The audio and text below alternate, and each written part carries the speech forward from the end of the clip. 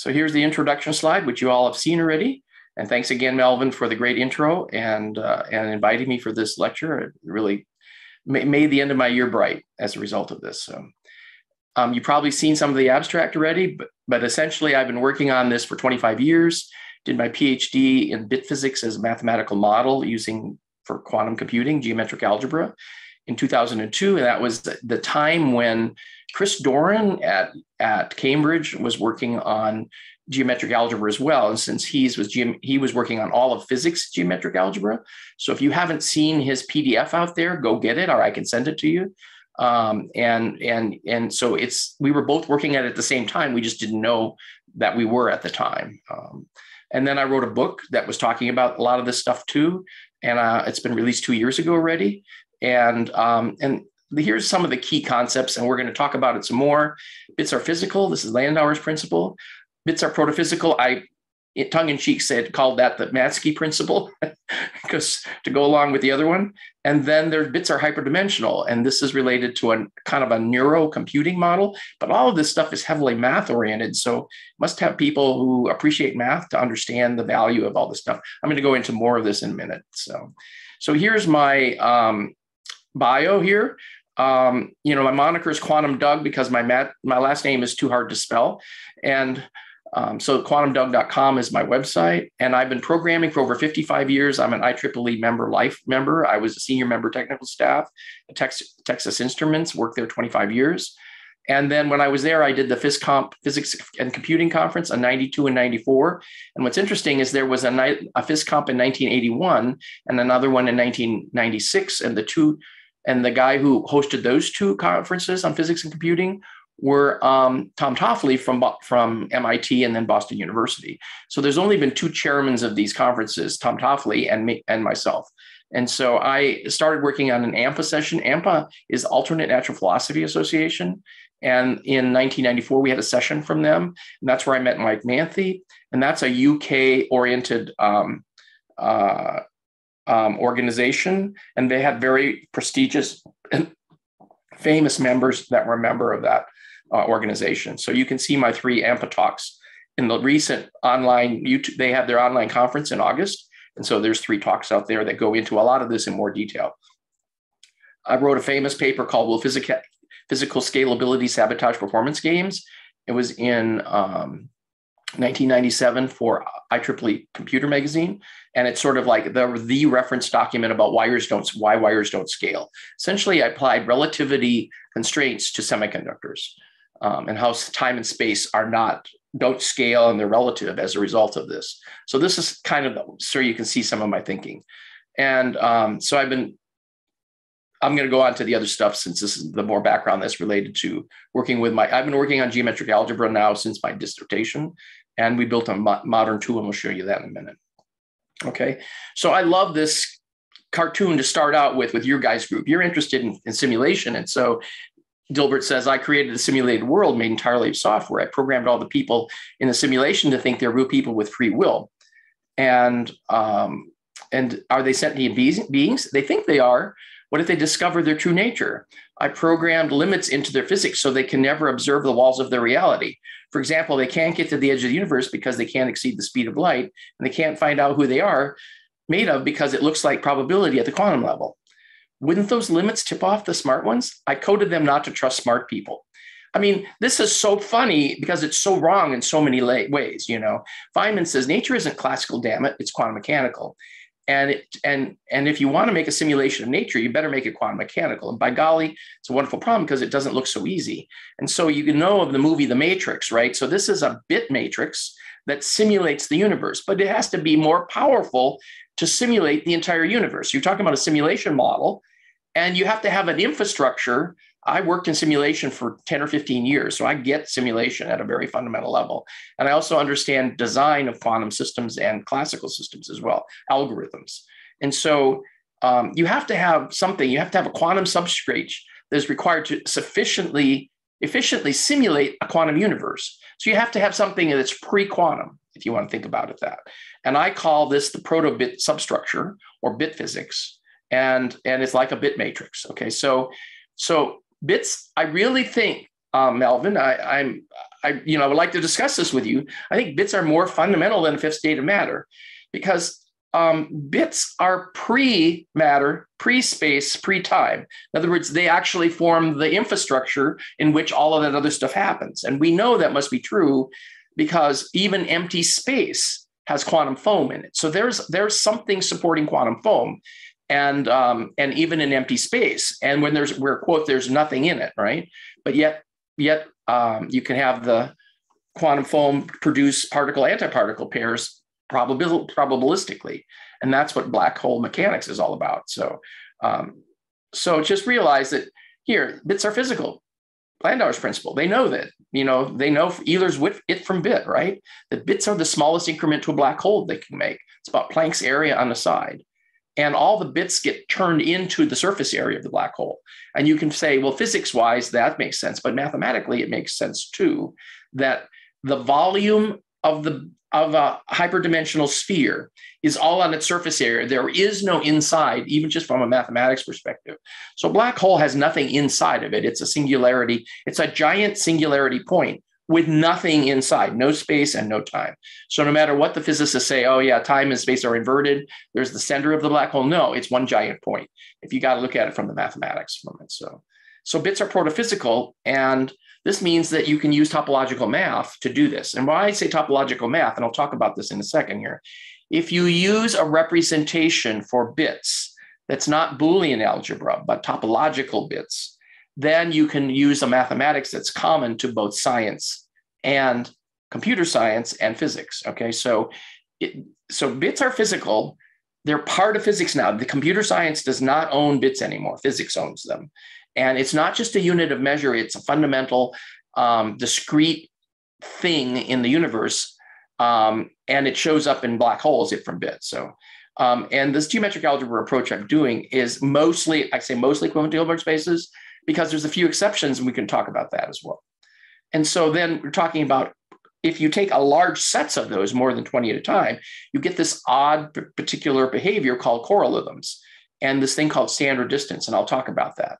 And it's actually information generating. It's kind of like a negative entropy way of looking at things, because normally things are randomly generated, and that's entropy, the highest level of entropy. But if you have something that's less than random, then it's ordered, and it shows up in the mathematics and the information content in this. So it connects hyperdimensional math with what's going on in neural computing.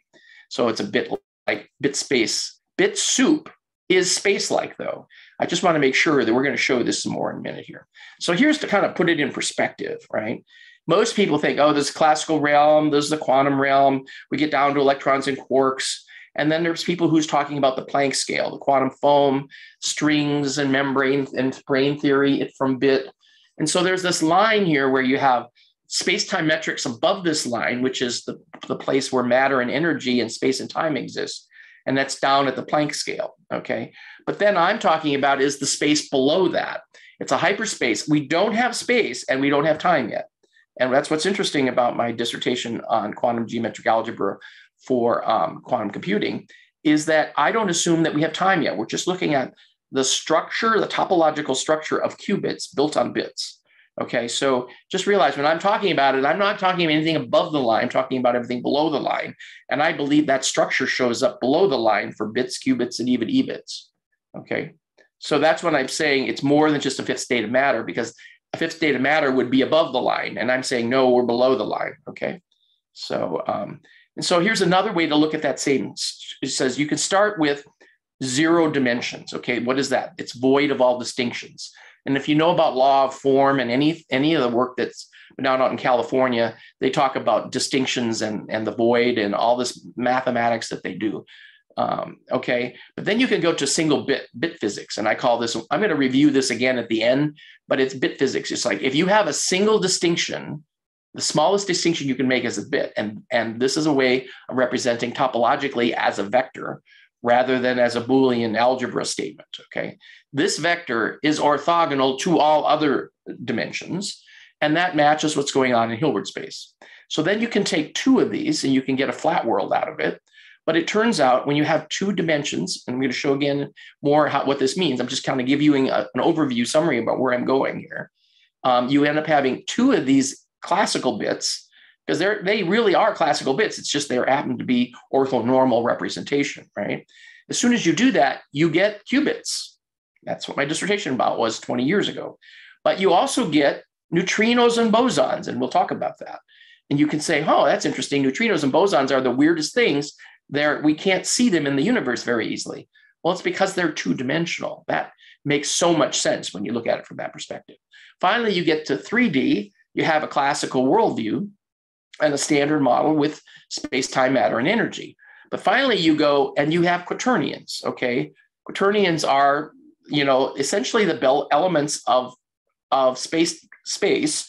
If you have I, J, and K, it turns out we can show that they're equivalent to geometric algebra expressions, and it has exactly the definition of quaternions, which is great, because that means that now you can represent space itself in a primitive way in geometric algebra, because we can support the quaternions.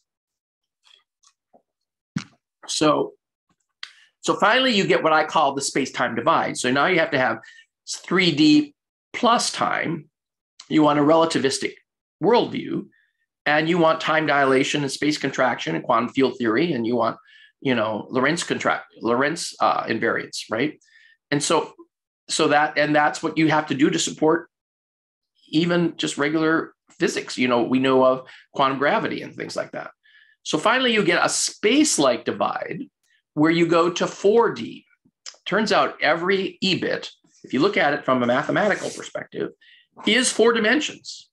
And the reason why it looks like it's spooky action at a distance is because it's 4-dimensional and we're looking at it from a 3-dimensional perspective, okay? And what's interesting here is we have a 4-dimensional version of quaternions that Mike Matzke coined the term tauquirnions. And if you look at them, they're just a higher dimensional version of quaternions. I'll show you what that is in a minute. And if you look at the structure of that, it's quaternions in a 4-dimensional space simulating a 3-dimensional space, and it's entangled.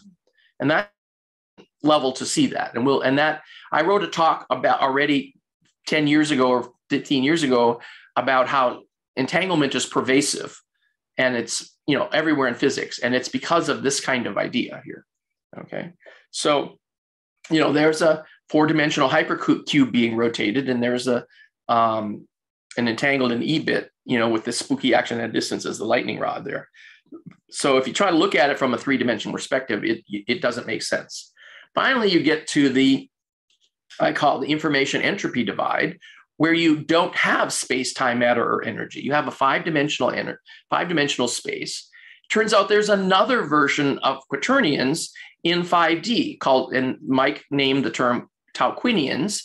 They are instead of being an all-even algebra description, he calls them tauquinians, and they're a 5D diversion of a quaternion and a tauquirnian. So even in a 5-dimensional world, you can simulate a 3-dimensional world because you have quaternions showing up there, okay? And that's Escher's kind of thinking, where you can walk around in a loop.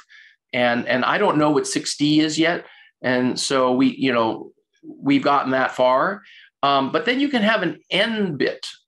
How many dimensions if you have n dimensions? And that's the bit physics substrate for meaning and correlations. If you have more than 20 minutes, the properties of correlations start showing up. And I think that's the substrate for meaning, because distance is not real distance there, but it looks like a correlation. That's why it's called correlations. That correlation looks like meaning. And I believe that's the domain of thoughts. So for those who are interested in that, my book goes into that part too as well. And so here's the bit physics substrate. Here's correlations. We'll talk about that and more.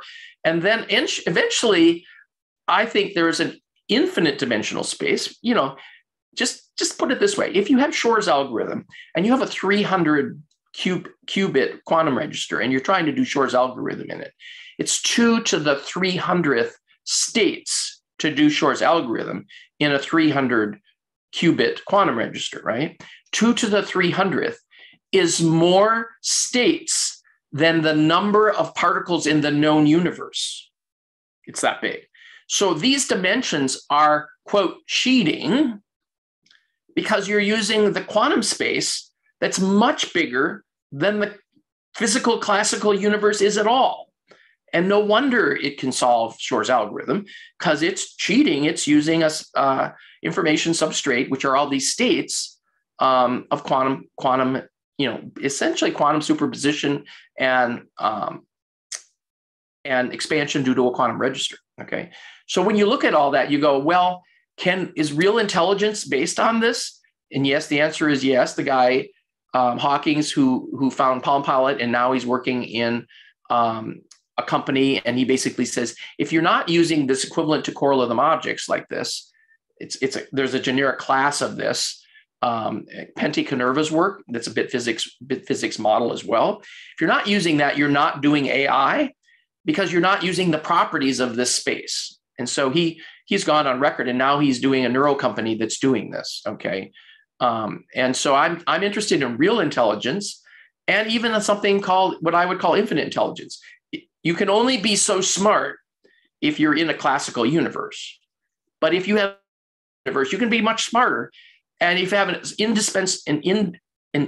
infinite number of bit dimensions that you can use to do it, you can be arbitrarily intelligent, infinite intelligent, and you're not limited by any classical space-time limits. So I think about this stuff because I'm interested in, so how the mind works. Well, if this is related to neural computing, then the mind and brain model, we have to understand how all that works. So again, this is like a quick introduction to where I'm going. So now let's talk about, so these A, B, C, and D here are just bits. They're these bit vectors, and we just label them as a single digit vector. And that means that they're all orthogonal, mutually, they're orthogonal to each other, and they're orthonormal. In other words, they're all unit length vectors, okay? So if you write A plus B, it's equal to B plus A, we're used to that. That's just associativity in mathematics. But this plus here means simultaneity. Okay, so math has a fundamental way of representing this simultaneity. It says A and B are two things that they're like apples and oranges. You can't say anything more than I say, I have a bucket with apples and oranges in it, right? That's what A and B means here. So there's an apple and there's an orange, and unless you're making apple and orange sauce, fruit soup or something like that, they're just going to be separate like this, okay? And then you could also take, well, C minus D, we call this co-exclusion. Let's say you have C minus D, and then later on you have D minus C. Well, those two states, they're mutually exclusive, because if you add them together, they give you zero. They can't be there simultaneous. So Mike's terminology is that's a co-exclusion, and it's a time-like primitive, and we use multiplication to do that. In order to get from C minus D to D minus C, you have to multiply it times something. So that's the operator. And so it's a time type of operator, okay? So this is the basis, how you think about geometric algebra as space and time primitives without having space and time, okay? And since you only have concurrency and change, you still don't have a light cone, okay? And so this is like pre-light cone, and therefore it has to be the properties of this infrastructure, primitive space and time, has to include space-like properties, because space-like things like E-bits come as a result of using these. So the system itself is space-like in general, and that's what A plus B is. It's space-like. And it's only when you start doing operators, okay, that you get the time-like, that you have change and you have operators. See, in computers, we think of memory as space and the CPU as time, but we can't think about it at that level at the mathematics. We have to think about, well, here's a state. It's represented as a bunch of concurrent states like vectors. And you'll see in a minute, you were using a thing called multivectors as well. And then you have operators on that, and those operators look just like quantum operators, and that's what you'll see here in a minute, okay? So one other thing I wanted to show you, that again, this is Mike Manthe's demo here. What we're going to do is the coin demo, okay? The coin demo says, okay, look, a person stands with both hands behind his back, okay? And then he shows you one hand containing a coin and then hides it again, okay? And then he again takes his hand out, shows another coin, potentially. It's indistinguishable from the first, okay? So what do you know at this point? Well, how many coins does he have, right? And so this represents one bit, because either he has a single coin or he has more than one coin, but you don't know the answer to that yet, right? So now now the person, Act 2, he holds out his hand again, showing two identical coins or tokens, okay? And when you do that, you have just received one bit since that ambiguity is resolved. So the big question is, where did that bit of information come from? And this is co-occurrence. It's that A and B occur at the same time. And when they do that, that represents a bit of information. And this is not the way normally Shannon information is. So it's the simultaneous presence of two coins. And that information has an effective energy due to Landauer's principle. And so we call this non-Shannon space-like information. And it's derived from simultaneity. And we believe that if the dimensions that were raw dimensions that were bit physics came together, however they came together in the beginning of the Big Bang, this would release information, and it would be the information that would have an effective energy that would fuel the Big Bang, the energy of the Big Bang. So we believe that dimensions coming together fuel the energy of the Big Bang. And that's where it comes from. And I'll show you again here in a minute.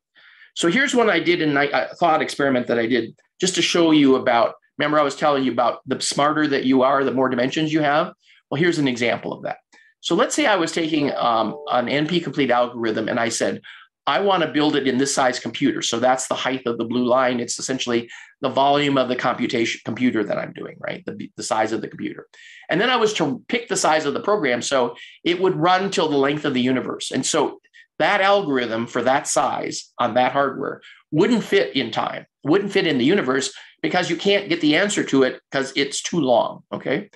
So the other thing you could do is you could say, okay, I want to solve this problem and I want to solve it in a certain limit of time.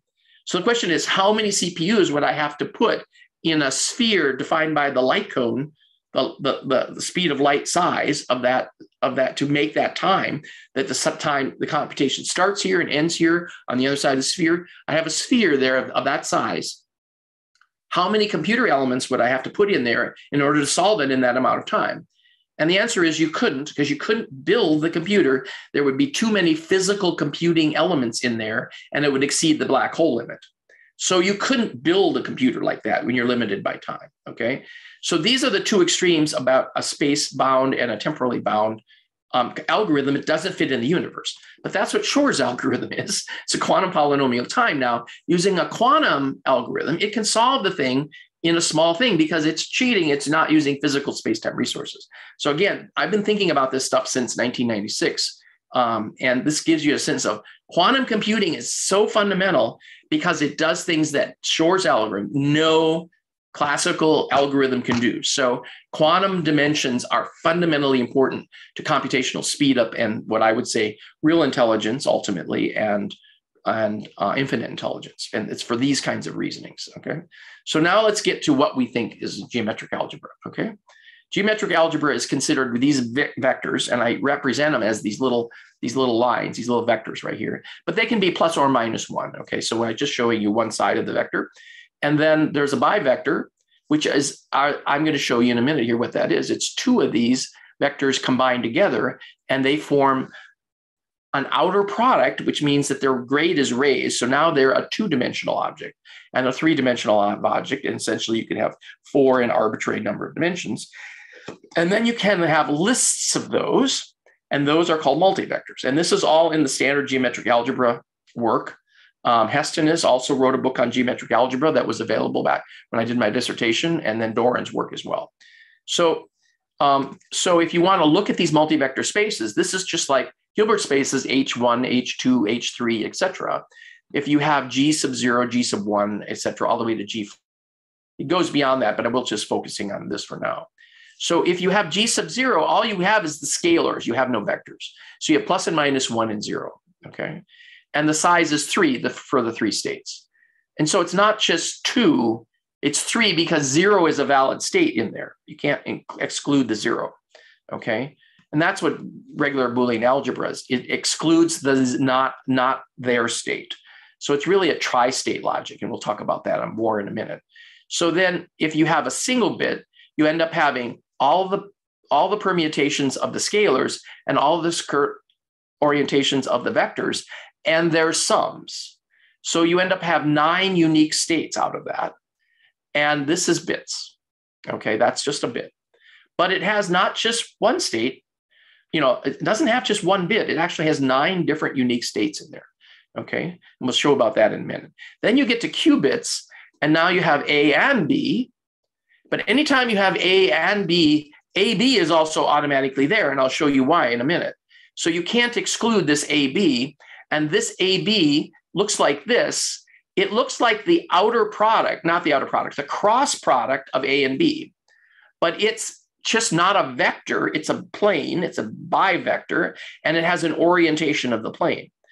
So geometric algebra solves this problem, where now you have this graded space, you have single vectors and you have bivectors and you have orientations.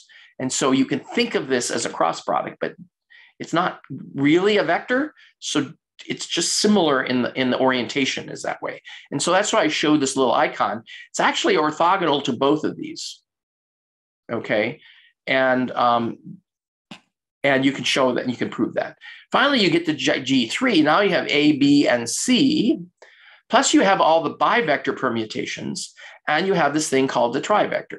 Well, this is the beginning of photons. You can have photons as an A plus B plus C. This is a Q bit, and this is a Q trit, A plus B plus C. That's a photon. And it has the properties where it's a boson, it's nilpotent. And we'll talk about that in a minute too. Okay, and finally you get to G4. Notice that the size of this is the square of the sizes from the previous version. So by the time you get G4, you have 43 million possible states. And it's all the variations of all of these 16, 2 to the 4 is the number of unique elements in the space that are all distinct. And you can have 43 million variations in multivectors in that. But this is you have to have this size space before E-bits show up. You don't have enough topological consistency in lower number of dimensions than that. So that's why I say E-bits, entangled spaces, are 4-dimensional. And you can look at the regular Hilbert space and see the same thing if you stop looking at everything as vectors, okay? So, but one thing to remember is this is an anti-commuting vector space. This is a key aspect of geometric algebra and inner and outer product definitions, okay? AB, the product of AB, which is really a bivector, is equal to minus BA, and it's because this is a right-hand rule spin. So the orientation based on the right-hand rule is either in or out, and if you flip and you go in the opposite direction, BA instead of AB, then you flip the side, right?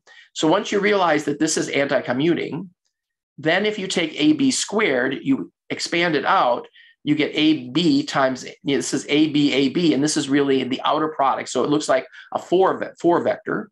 But then if you swap B and A, substitute it in for here, then you get minus AA, BB.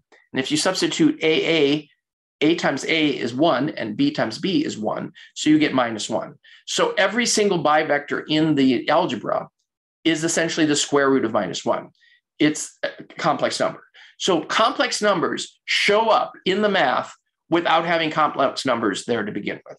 And so that's why we can do everything that we want to be able to do in regular physics without complex numbers, because the way a complex number is usually showed up, it shows up as an I in some matrix column and row, right? So you're just saying, well, I is only related to that pair. Well, this is a unique way algebraically to say, well, I want a rotation in just this pair, and you can do it using these bivectors. So again, a fundamentally different way of looking at complex numbers by looking at this anti-commuting algebra, okay? And we say it's over Z3 is Mike's terminology. It's essentially plus and minus 1, which is equivalent to true or false, and 0, which does not exist. So essentially every vector has a coefficient in here, and that coefficient could be 0, right? And so you have to include that state as well as the 0 state. And so you have these operators. We talked about plus is now concurrency. multiplication is operator, and you have this geometric product, which is this, that's a geometric product. It's equivalent to the tensor product in regular matrix math. And you can show that it's equivalent. And you have the outer product, and the outer product is, since these are orthogonal, the outer product of two things that are collinear, which is A is collinear with itself, is 0. And the outer product of A and B is this bivector, and we write it as AB, even though it really is A outer product B, this caret.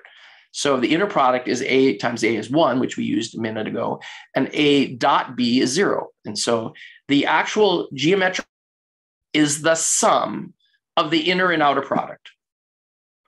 And then all this comes out of it naturally. And the whole work that Hestinus did with geometric product and whoever followed him before that, there's a long history of why the geometric product is the sum of the inner and outer product to get all the specifics about geometric algebra. And that's why it's so cool.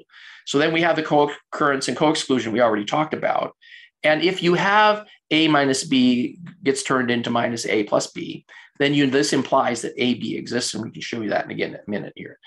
We also have one other thing. If you take an expression, any geometric algebra expression, and you compute the truth table for it like you would a Carnot map, you can get what we call a vector. Think of this vector as the diagonal of the matrix, if in regular matrix math. Then this ends up having a state, and we can treat that as a vector, and it's equivalent to the algebraic version of it. So we have the state space version of it and the algebraic version, and they're equivalent. And you can go back and forth. They're reversible back and forth between the two. Okay. So I built to see all of this. I built a tool for my dissertation, and then after my dissertation, I rebuilt it in Python. So now I have this tool, and there's a whole lecture out there I did for AMPA 2 years ago. And you can download it, and it gives you the link to the thing, and you can go download this tool. You just have to install Python 2, and you then download this, unzip the software. I don't have it in Git in any of the repositories, but I just have it free out there on my website. And then you can use the read-eval print loop to treat it like MATLAB, Mathematica, where you're using it as a read-eval print loop to do things. So all the vectors are bound to a variable by the name of the vector. So the vector A is bound to the variable called A. And so then you can write mathematical expressions. And so you can do A plus A, and this is the Z3. As you add one and one, you get minus 1. If you add another one, you get 0. And then if you add 1 again, so it's this binary values like this. Think of it as mod to arithmetic that's symmetric around 0, if you want to think about it that way. Okay, so then if you take B times A, we can show anti-commutative. We show all vectors in a sort of a sorted normal form. So if you enter B outer product A, it converts it to minus AB, which is the anti-commutative vectors. And the same thing is true with trivectors. It puts them in standard normal form. And so these two flip sign. And if you have A D times C times B times A, it comes up with an even number, and its normal order is +1 instead of -1. So this is the beginning of the signature of the space. Has to do, you could think of this term here as the pseudoscalar for the G2 or G3 or G4, and each G2, G3, G4 has a sign based on this property right here. Okay, and so you can then see, I can say I want 1 plus A times 1 plus B times 1 plus C, and it expands this out. And this is a multivector, and this is equivalent to the row state for 0, 0, 0, 0, 0, 0, 1. So it's the diagonal of the matrix that has a +1 in one corner, if you want to think about it that way. And what's interesting is this is the smallest row vector state in the space, which means anytime I have an A plus B or A plus B plus C, this is where in order to address one row in that vector, you have to have, this math here is essentially XNOR logic. And XNOR logic blows up anytime you're trying to specify a very specific smallest element in the space. You have to use every single term in the space to address it. And so that shows the existence that for one row in the space, you end up having to have all the terms. And so anytime you have A and B plus C, you also have automatically generated all these other terms, because otherwise you couldn't express the states for them. So this is an important lesson here, just to say, oh, you can't just look at A and B and C as vectors in a geometric algebra. You have to say, oh, well, then all the bivectors and trivectors are there also. Okay, it's a very important concept here. So what we can do is, instead of just using A, B, and C, we can use whatever variables we want in a consistent way. And so I define things as a qubit state as A0 and A1, so they look like the ket notation, Brock ket notation, right? So we have ket sub 0 and ket sub 1. Well, I'm doing A sub 0 and A sub 1 for qubit A. So that's what this looks like here. And then you have a spinner. You can define a field called S sub A, who is just the outer product. So you can look at that. And then if you square it, if you take S sub A times S sub A, geometric product, you get -1, that's what we showed. And if you take a qubit and you multiply it times the spinner, you get a rotation of 90 degrees in the qubit space, okay? And if you take A times B, you have a qubit for A and a qubit for B. This is a quantum register. Then you get, this is the ket. It looks just exactly like the ket notation for a qubit. And it's using geometric algebra, and it's using the geometric product instead of the product that Hilbert spaces use, the tensor product. But it looks exactly the same, and it has the same meaning and the definition. So here's where the truth table comes in. If I have this little program that says, given a vector AB, it's a representation. This isn't just string. This is just a label for an object under there. And I can say, oh, I know there's A and B in there. And I can go through all the permutations of plus and -1 for A, and then compute the output state, which is, if I have minus and minus, I get plus, and like that. And this is what we call the truth table. And think of it just like a Carnot map, except that these states aren't mutually exclusive. They're all there simultaneously. And that's what's so interesting about that. And each of these rows are linearly independent. So what it means is I can take, and I have this program here that does the table view, and I have a report that summarizes it. And you can say, well, the structure of this, and I'm going to talk about this in a minute, but here's the row. And this is the bits and the signature and the vector and expression, vector notation. So you can see the last one here is, I say A plus B and A plus B plus A minus B, 1 minus A and 1 minus B. And you can see it turns it into this expression that's a plus here and a plus here. So instead of having just a single plus in one row, that's what this one is, I put a plus in 2 places, in row 0 and row 3, okay? And it normally shows that this is the expression for that, and it naturally puts it in normal form. And if you were to just enter this expression, you would see the same state space. So you can see these are linearly independent, and you can add them to, you can use them to, if you want a state space of a particular set like this, all you have to do is enter in the subterms, and I have a way of generating generators for that. I can just put in this row here, and it generates the geometric algebra expression for it. So you can kind of use this truth table way of looking at what's going on, okay? So sort of the last key thing I'm going to show you here about this is the complexity signatures. So let's say I have this, it's a trivector, ABC, and its equivalent row vector is this, okay?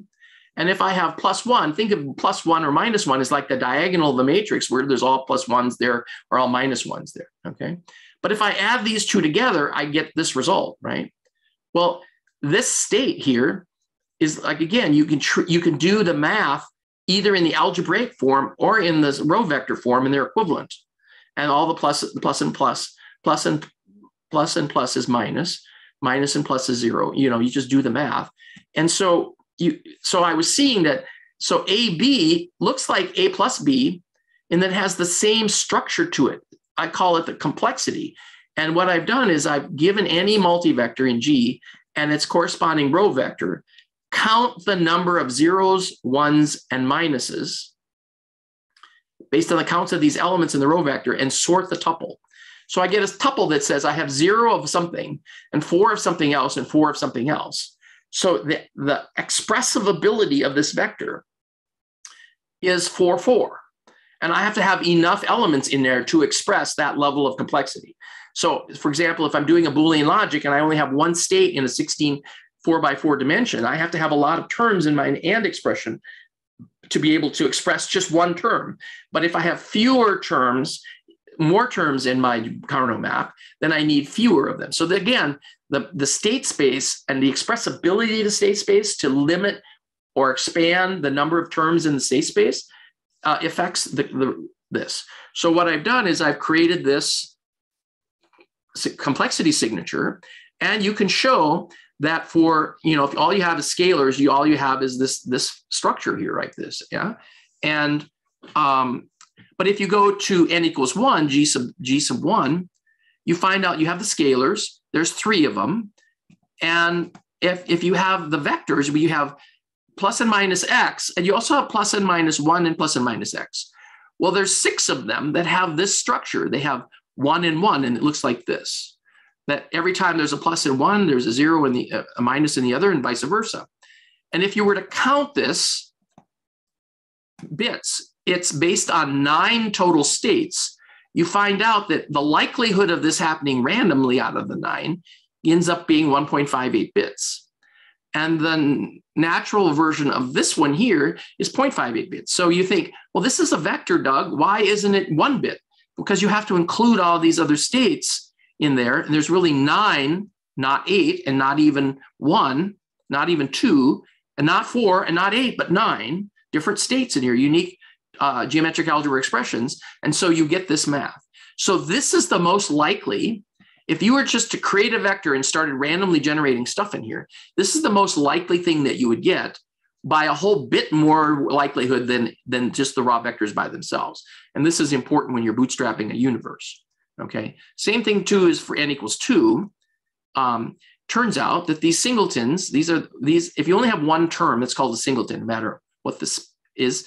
And so there only has one term like that. But there's 18 permutations of that with the state complexity of 2, 2, like this.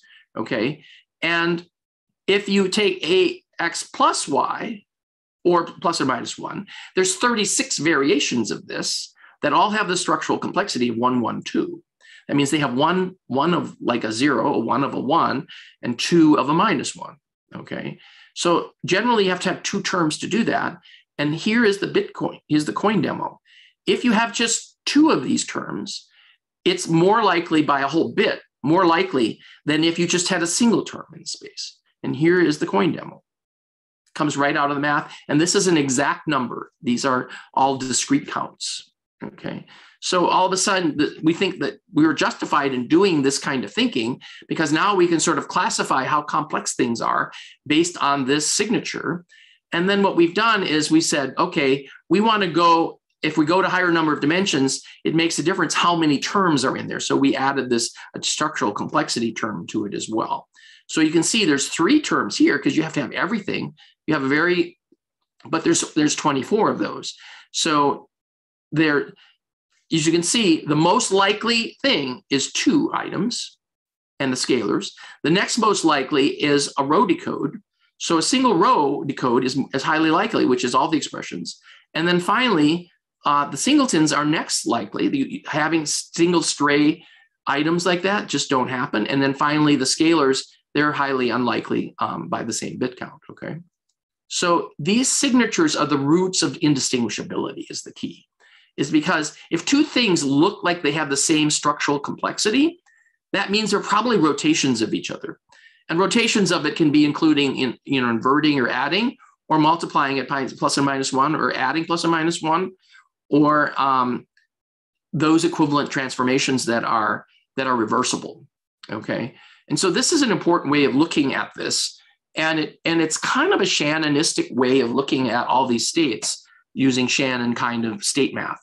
And then you can do the same thing for G4, G3, and then in G4 in a minute. But you can see the most likely state that happens is something that has 1 of one, 3 of the other, and 4 of the other, and it has four of these items in there. And an example is A plus B plus C plus some combination of a vi vector. Well, this is the most likely state in G3. And this is equivalent to a bivector and a photon. And its complexity is 2.29, okay? Notice that the photon occurrence is 3.29. And then this is 5.29. This is a meson. we think this is a neutron here plus an XYZ, like this was plus XY. This is a neutron plus XYZ.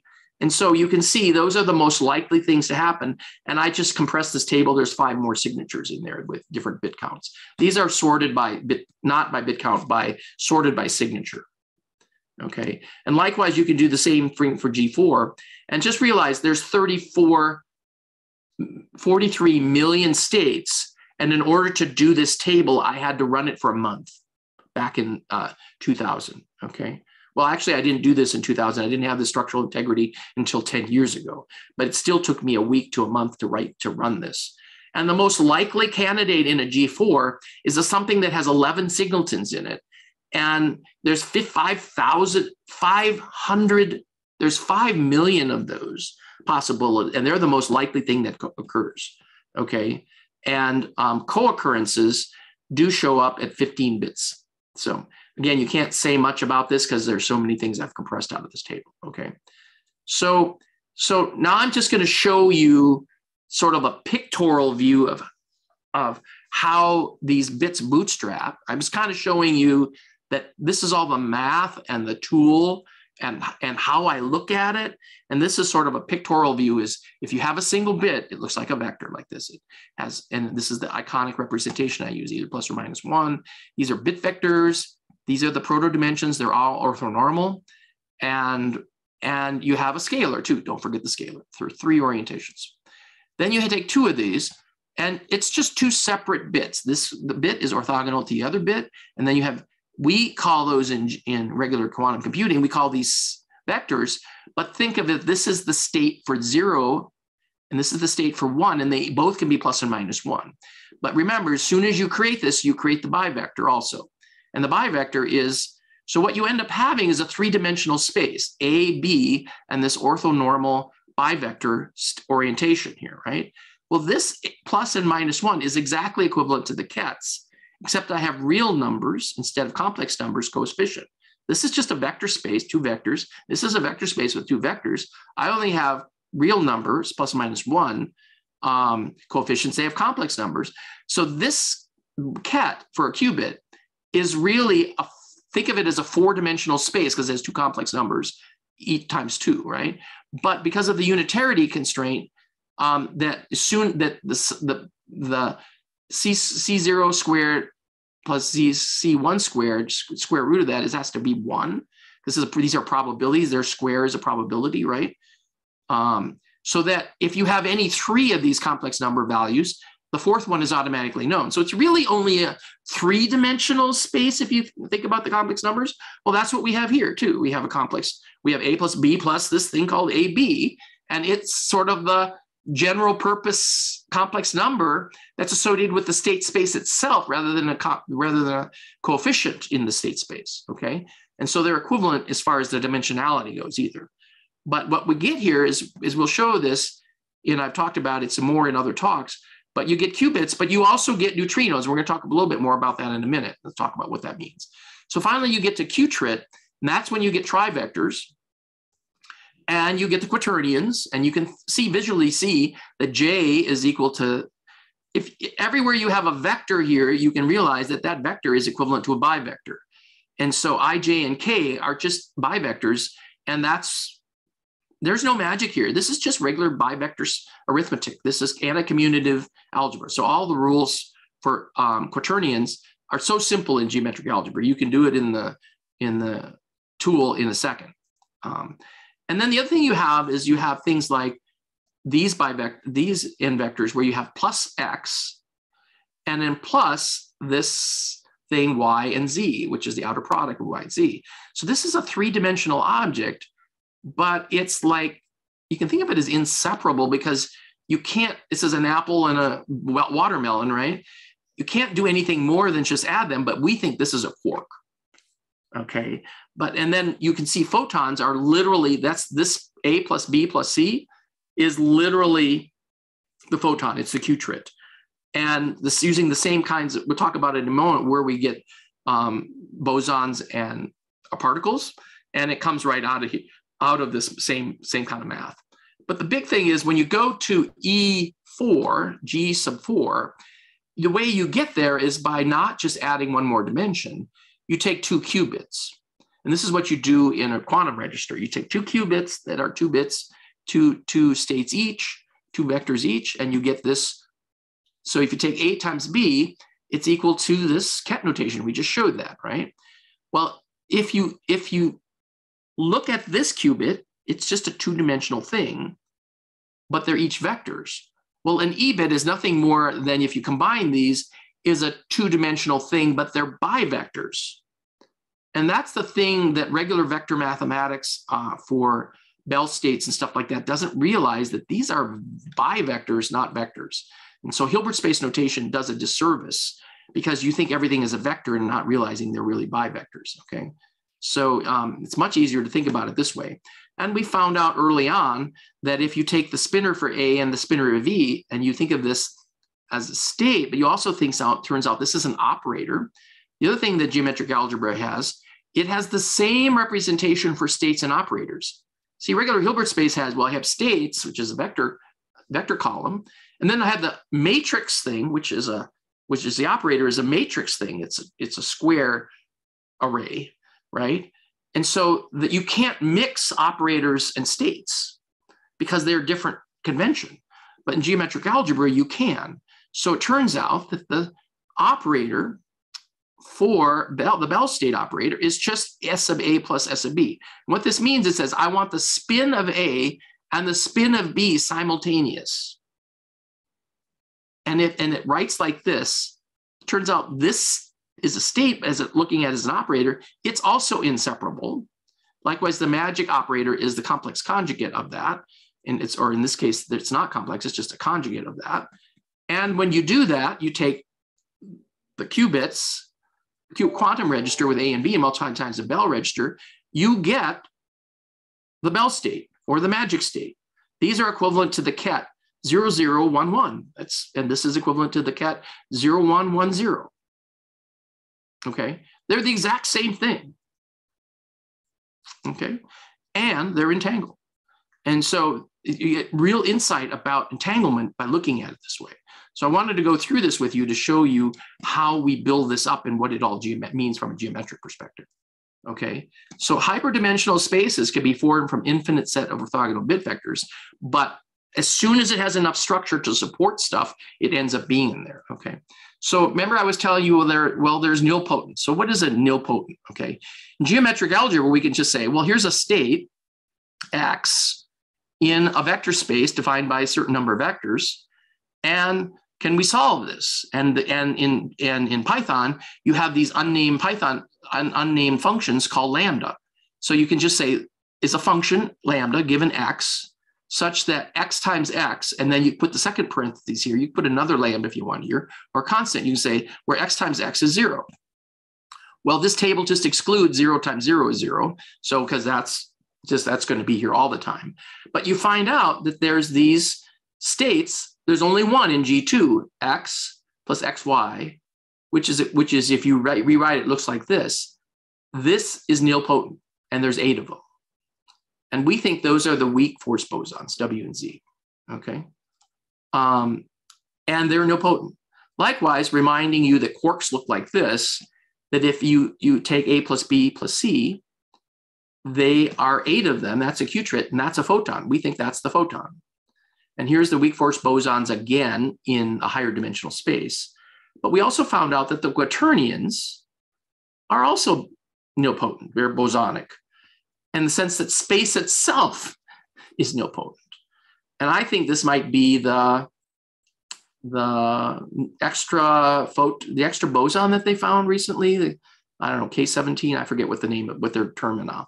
And if you realize, well, why you say, why is this bosonic? Well, all you have to do is take A plus B plus C and multiply it times the pseudoscalar ABC, you get this term. So if you have something that's bosonic and you multiply it by something else, it's still bosonic. So that's where that comes from. The other one you get is mesons. Yeah, they say, well, mesons have mass, but they're really bosons. And really, they're just 2 quarks. So that comes in here. And then the strong force gluons is also there. So you can see that all the elements that we know of bosons show up by the time you have G2 and G3. By using just this simple expression here, x squared is equal to 0. Okay, and that's why we think it's important. And likewise, you can do the same thing for G4, which I've done, again, running a month of computation back at the time. And we find that there's this bivector, which is the sum of all, with the right signs, it's the complete even subalgebra of G4. It has every single expression in it. And we think that's the Higgs boson. And we'll show you why in a minute here.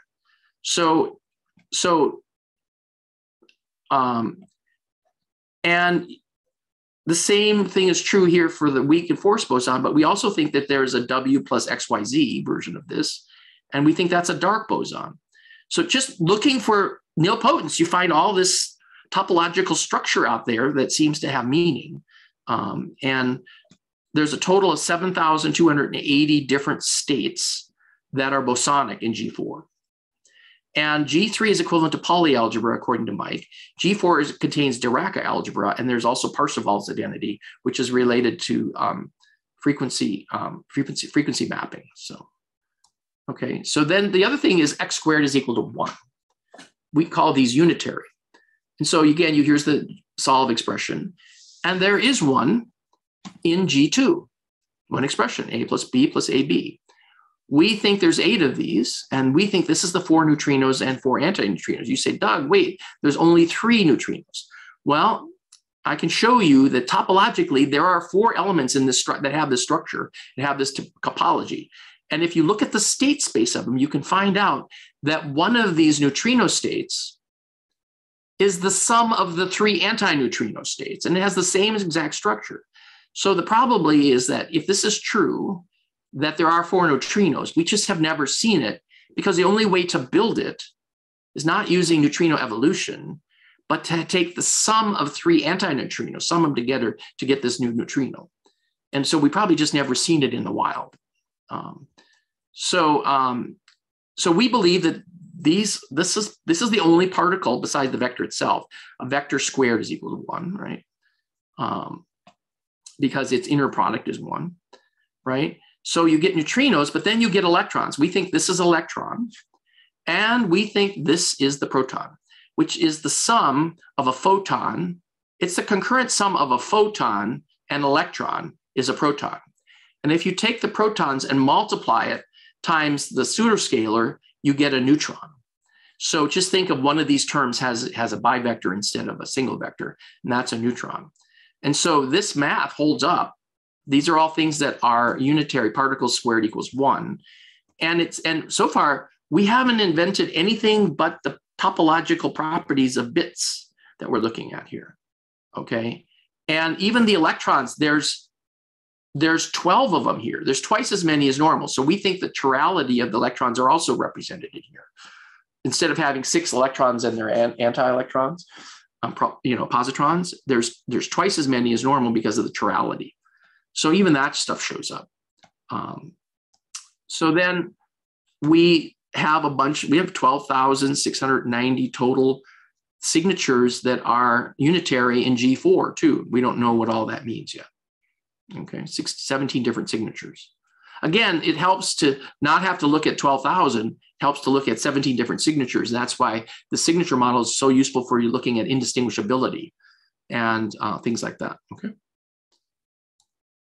Another important thing to realize is there's this property called unitary. That's what we're talking about here. U squared equals to 1, right? Unitary things, right? Well, it turns out there's this other property called idempotent. X squared is equal to X, right? Well, idempotence behaviors for mathematics is important for measurement, right? And idempotent things are irreversible, right? But you can show mathematically simply that if you have an idempotent and you have a unitary, they're related by this formula. And the proof is simple. Just take x squared, substitute it in, substitute u squared equals to 1 back in here, and you get back x. And so you can show that easily. So this is important to know where all the unitary items are, which are particles, and they're all related to the idempotence, which is the measurement operators, and they're all related. Okay. And by the way, my dissertation professor was a physics professor who wrote a book of mathematics for engineers, a physics book for engineers. And so he was supervising me all through this. Essentially, I did my PhD in 3 years from 1998 to 2002. In 3 years, essentially, by work and working full time. And he was my only professor, and I did all this work in 3 years while working full time. And he kept me honest about all this mathematics stuff because he has the book, Cy Terrell has the book on how to use mathematics for engineering, for physics math for engineering. So he kept me honest about all this stuff. So when it's all said and done, this is how the standard model looks at from the Wikipedia, right? Here's the Higgs boson over here, and here's the other bosons, and here's the normal quarks up here at the top, and the electrons and the neutrinos, okay? And I believe it really should be like this. It's just a non-standard topological model built on the number of dimensions, not built on just some arbitrary organization that they have to have a 4x4 table. But essentially it looks like this. And if you have G2, you end up with a table that looks like this with 2 bosons and 4 neutrinos. And again, it's because of the structure of the space itself that leads to the shape of this table. Okay, and then when you go to G3, you end up with this table, and you get this additional quaternion boson here that we don't know what it is, and you get only electrons here, and there's neutrinos, and the neutrinos are over here. Okay, so they're here, they kind of all lump together, but they're structurally very different. These are 2-dimensional, these are 3-dimensional. And all the quarks show up here also, okay, and they're antiquarks, okay, same number, same quantity comes in. And then finally, the primitives in G5, you're going to probably have bosons and unitary particles here, but you're going to also have this Higgs and dark boson, okay? So there's 43 million states, there's 17 different particles and 30 different bosons in G4. I don't know what all of those mean yet, but this is the way to look at it from a topological, from 1-dimensional, 2-dimensional, 3-dimensional, and 4-dimensional, okay? And by the way, we don't do much in G5. We can do stuff in G5. You can't just do it exhaustively because 43 million squared is more seconds than in the universe, or more hours in the universe that have already existed. So you can't iterate through all of G5 because that'd be 43 million squared states, okay? So let's talk about this entanglement one more thing here. I mean, this is an important way. I mean, remember I told you we're looking at entanglement as bivectors, not as vectors. So first of all, entanglement, as you know, is a quantum property. It only shows up in quantum properties. In fact, quantum systems, and in fact, Einstein didn't like it because he thought it was spooky action at a distance. So there's no classical equivalent to entanglement, period. Okay, so you just have to get used to that. And it's non-local in 3D because it's actually 4 dimensions. Okay, and so that was Einstein's spooky action at a distance. And then finally, he was showing that EPR, Einstein, Podolsky, and Rosen says, hey, these operators are well defined, but that's what he came with the spooky action at a distance is the EPR paper, right, back in the 30s. And then finally, John Bell, and these are known as inseparable quantum states because you can't factor them. Okay. Well, what I found out back in my dissertation, I proved it 2 ways, is that this operator, S sub A plus or minus S sub B, is, you can't find the inverse of it. So the Bell and magic operators are actually irreversible in G4 in geometric algebra, which is a stunning difference compared to what a regular Hilbert space does. And it says that what it says is that entanglement is stable because information has been erased. And so if you don't have anything interacting with it, that entanglement persists forever until something interacts with it and adds the information back into it. And so it's as stable as a qubit is if there's no noise in it. Okay, so qubits are multiple things acting as a 1, that's an E-bit. And let's think of it as a higher dimensional version of a qubit. Okay, it's just with bivectors instead of single vectors. Okay, so this is what it looks like in regular Hilbert space, right? You have these 2 state spaces here. That's what their normal labels are for them in literature. And you can think of that as they take a single high energy photon and they go to put it through this material and generate an entangled photon pair of lower frequency. And it creates these 2 entangled states where these are both up and these are both up and down, and these are both left and right, right? And so this looks like 0, 0, 1, 1. This is another way of looking at it.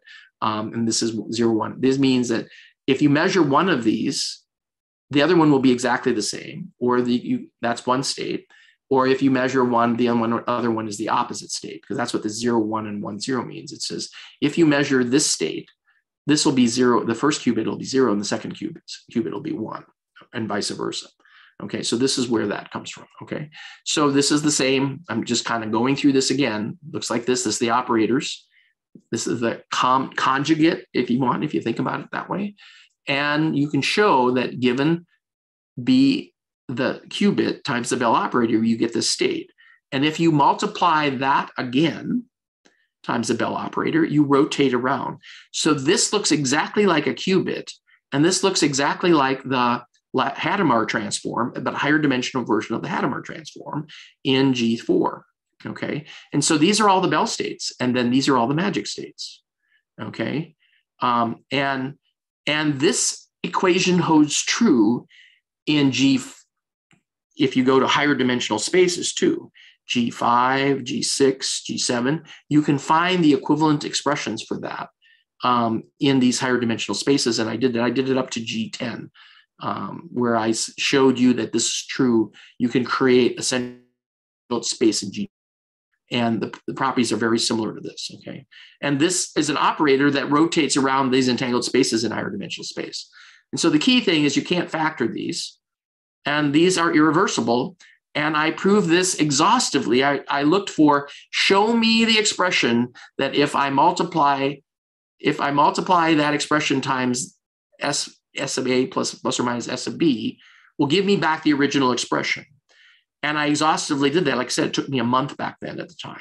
But I also showed it in my dissertation doing it closed form. I did the proof in my dissertation. So you can go find that page out there and find that proof.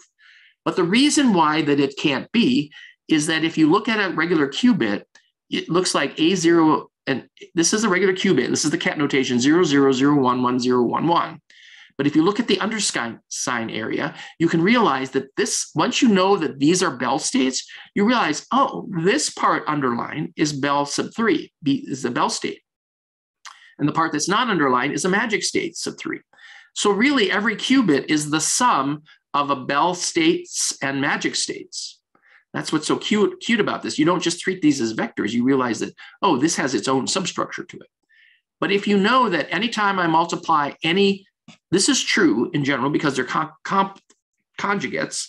Anytime you multiply anything that's in the Bell domain times anything in the magic domain, because they're conjugates, they cancel. So Bell times magic is equal to 0. The Bell state times any magic state is 0.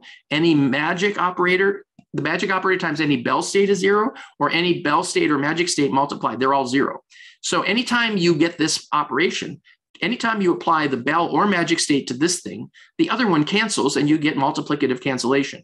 And if you go look into Chris Doran's book, when he's talking about geometric algebra in the very beginning of the book, it's the first thing he tells you about multiplicative cancellation.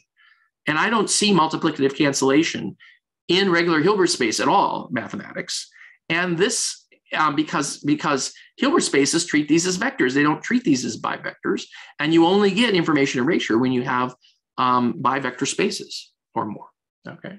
So this information erasure is irreversible. And by Landauer's principle, you can't ignore it. So again, here, this is really important stuff. And I learned this stuff 20 years ago. And it's been taking me 20 years ago for the rest of the world to catch up with my thinking about this and how important this is, okay? Well, and you go, well, that's all great, Doug. So what are you going to do about it? I mean, well, it turns out you can go in and build these Tauquirnians in 4 or 5 dimensions. You can remember that these are the quaternions, and you can show that the Tauquirnians in a 4-dimensional space is just these T sub I, T sub j, and G sub k. They're equivalent to I, J's, and K's, right? And that the T sub I, T sub j, and G sub k essentially is a higher dimensional version of the regular quaternions. Instead of having 1 term in it, it has 2 bivectors in it, okay? And there's sets of these. And you can show that there's T the conjugate of it as well, okay? And you can show that they're anticommutative because it's all bivector math, just like the regular things are in bivector math. And they have this property where I sub j from k is equal to +1.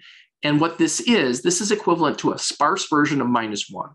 So that's what you'll see here in a minute here, that what I mean by that. So this property of -1 is true here. It's just in a higher dimensional space. And the reason is, and if you take plus and -1, you get plus and -1. That's a sparse +1. Okay, so you have sparse -1 and you have sparse +1. And here they are. You can have various versions of this, but here's the state space. And you can see this is like the diagonal of the matrix. Instead of all being -1 or all being +1, they're sparse. They're distributed out and they're symmetric. Okay, so the state space is embedded in another higher dimensional space, but it has the exact same properties of state transformation. And so then if you show the tables like this is the definition of the quaternions. And you can see what they all are, and you can see how they're all related to the Bell and magic states, okay?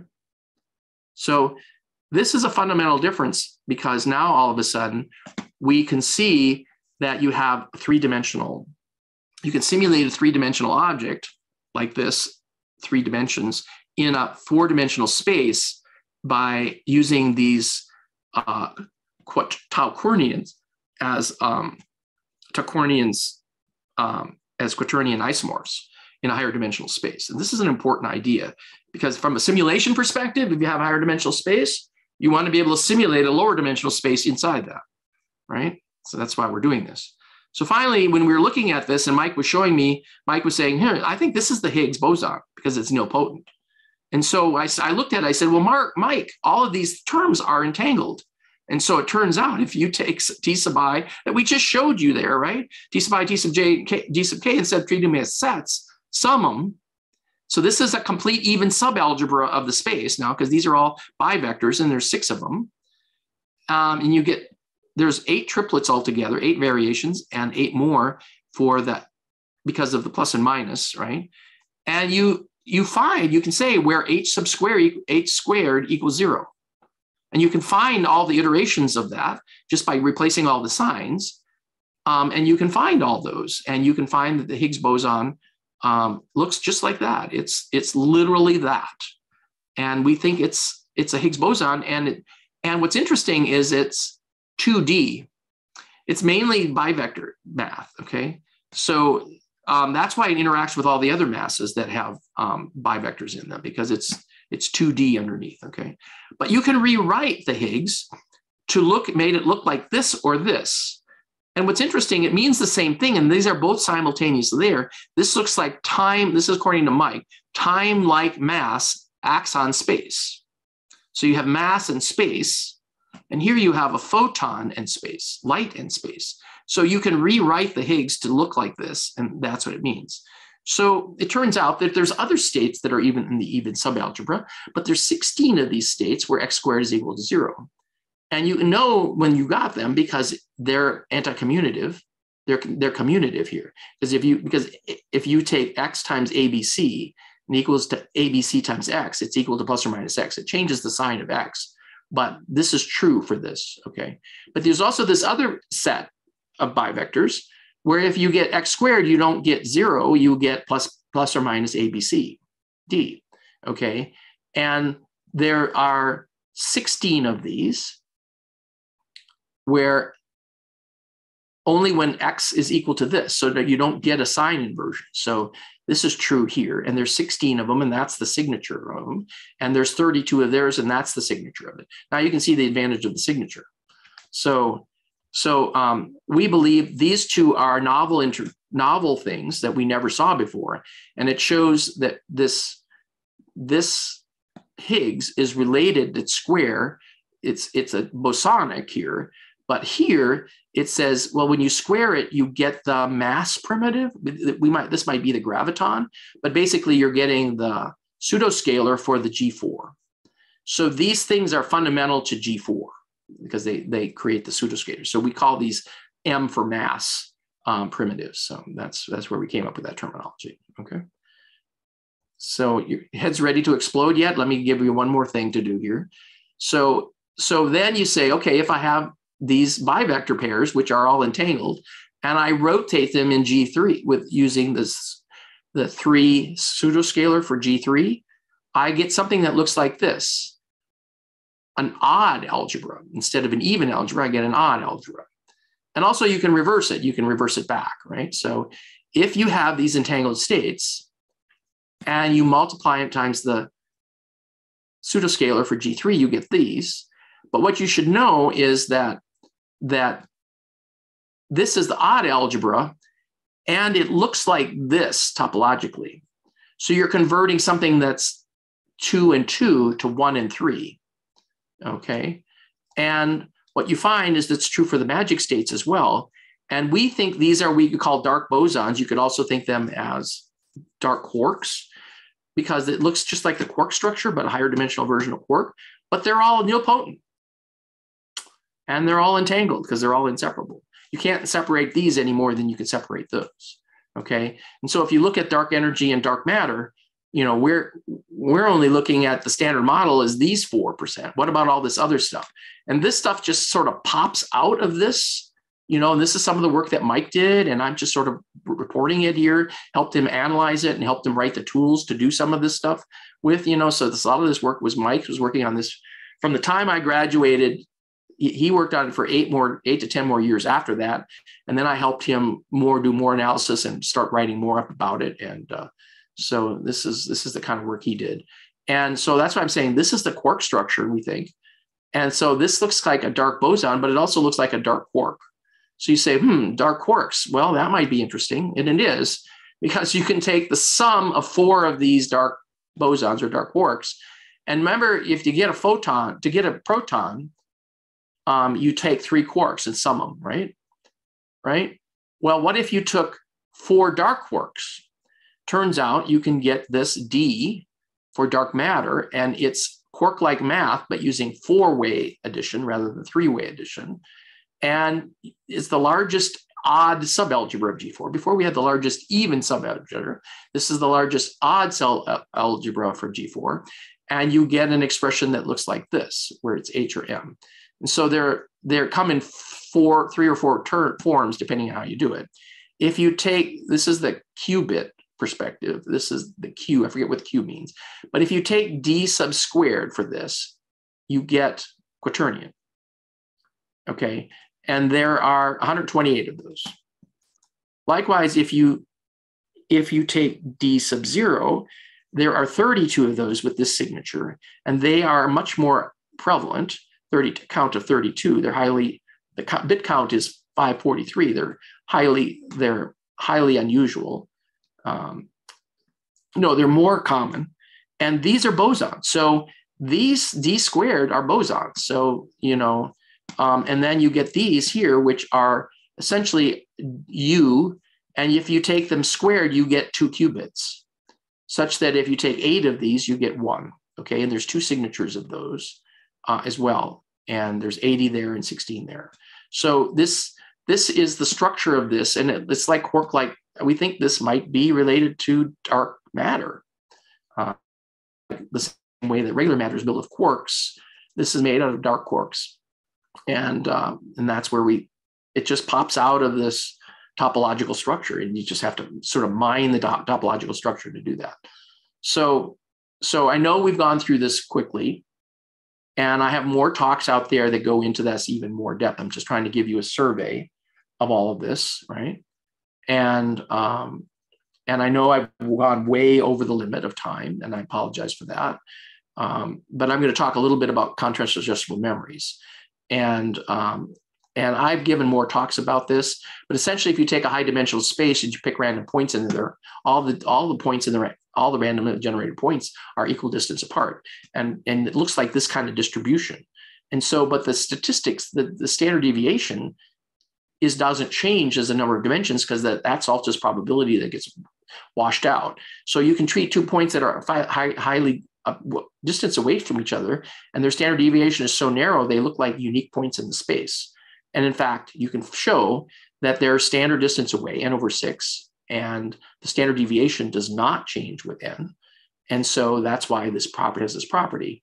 And there's a standard radius too, which is n over 12. And so you can think of this as this little iconic thing down here. And this is the midpoint. This is two random generated points.